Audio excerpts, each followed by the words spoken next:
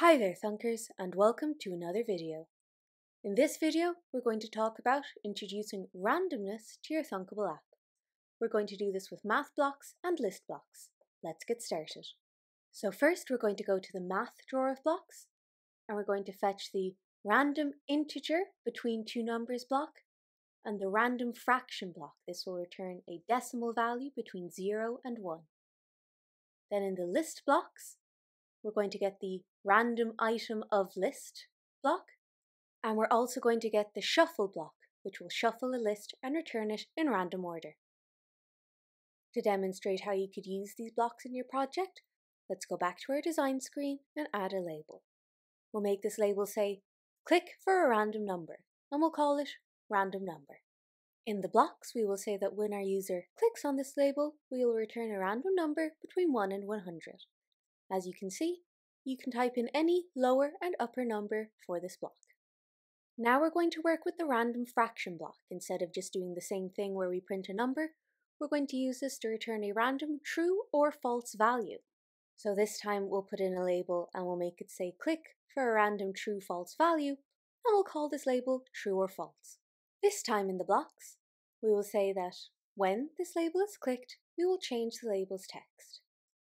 We'll say that if the random fraction generated is less than 0.5, we'll set our label's text to true. Otherwise, we will set our label's text to false. Now let's test this out. So I can click my random number label, and as you can see, I get different random numbers. And then if I click repeatedly on this true-false label, you see that I'm returning true and false values. Now back in the Design tab, we're going to use this random item of list block to make kind of a magic 8-ball thing that will return different answers. So let's add a group to our project and we'll color it black. Then we'll place a label in this group and we'll give it a white background color so you can see the text. And I'll just center the text in this label. I'll do the same with my other labels. And then this label can say, click for an answer. And we'll name this label Magic 8. And back in the blocks, we'll say that when the user clicks on the Magic 8 label, we will return a random item from our list of answers. I'll just fill in a few answers here. So these answers I'll go with yes, no, maybe, outlook not so good, it is certain, and ask again later. Of course, you can have any answers you want on this list. And for our final label, we'll make it say click for a shuffled list, and we'll center that text again. And we'll call it shuffle list.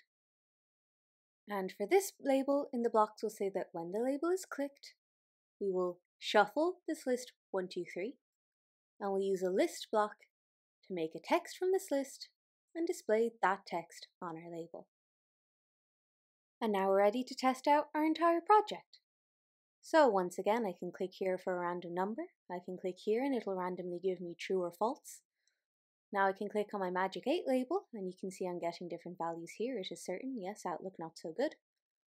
And when I click on my final label, it'll give me the list 1, 2, 3 in different random orders. And now you've seen 4 different ways to introduce randomness to your Thunkable project. We hope you find this useful as you build with Thunkable. Thank you so much for watching, and as ever, thanks for thunking.